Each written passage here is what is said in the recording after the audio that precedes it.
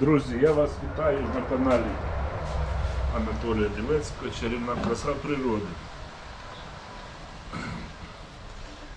Раніше я показував вам і робив наливку з олечі, наливку з вишні, вишнівку українську.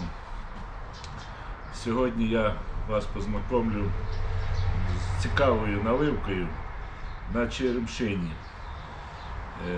Пару років тому я робив таку наливку. Ну, треба сказати так, що то з чим-то. Амарето, лікер, ну, відпочиває в порівнянні з наливкою із черемшини. Ну, для початку скажу так. Кому подобається мій канал, може хтось щось з цього каналу підчіпає собі корисне, можете поставити лайки. Ну, це, бачите, як примха Ютуба, щоб були лайки, підписатися на канал. Коли я вже там в Ютубі зареєстрований, веду цей канал. Так що підтриміть, будь ласка, підпишіться, ставте лайки, які питання можна задавати. А зараз розповім про черешневу, тобто про черемухову наливку з черемшини. Ну, багато людей путають наливку із настойкою. Настойка – це лікарська частина. Робиться вона, ну, допустим, там, з олечі, тобто, ну, з трав, або, наприклад, валер'янка, там, або з глоду. Це все настойки, які використовуються в медицині. А наливка – це спиртова частина, значить, яка використовується в харчовій промисловості. Ну, а от в домашніх умовах теж можна зробити наливку із черемшини. Дуже простий рецепт. Да.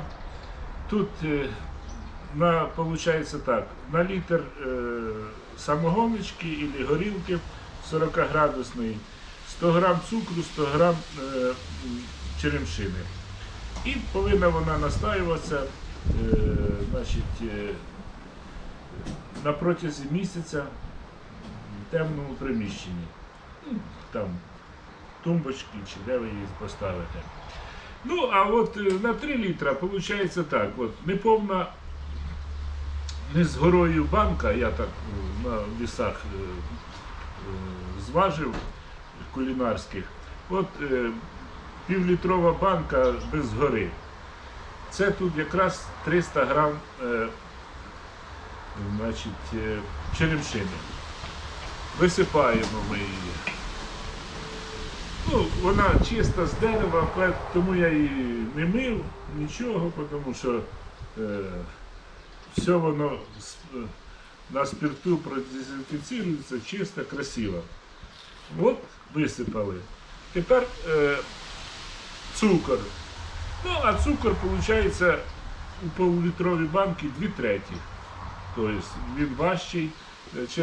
Черемшина, вона легка, в принципі, тому 300 грам це повна банка, а цукру 2/3 банки.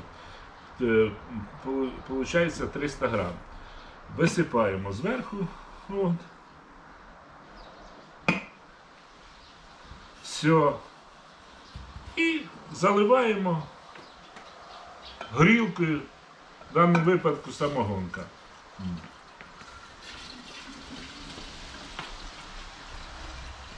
40 градусів.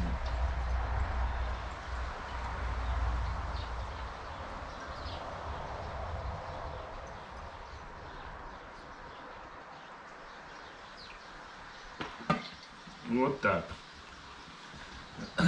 Значить, цукор і черемшина зайняли десь біля пів-літра.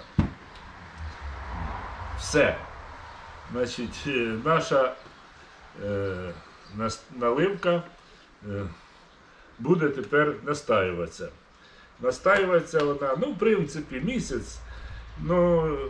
Таке спостереження, що як цукор розтає, значить, наша наливка буде готова. Мнять ли черемшину? Я не мняв, тому що спирт і цукор свою справу зроблять, і черемшина віддасть добре сок в цю наливку. Я вам скажу так, що вкус цієї наливки десь нагадує лікер амарето, тому що тут косточка, теж з косточки екстрадуються ці всі речовини в наливку. І вкус та аромат безподобні. Так що, хто зацікавився такою наливкою із черемшини, тому що я як зробив, так жінки були дуже задоволені, та й приємно самому інколи, так сказати, для настрою потягнути стаканчик от цієї штуки. Поэтому підписуйтесь на канал. І до нових зустрічей, всім мирного неба і до побачення.